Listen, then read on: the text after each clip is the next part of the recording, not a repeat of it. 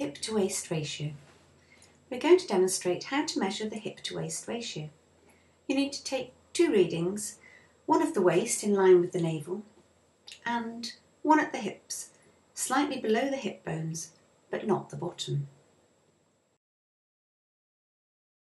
To measure the waist, stand to one side and use the navel as a reference point.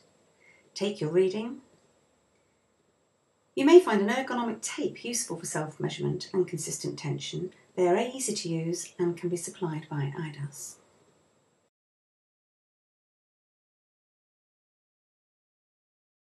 To measure your hip, identify the hips below the iliac crest and take the measurement.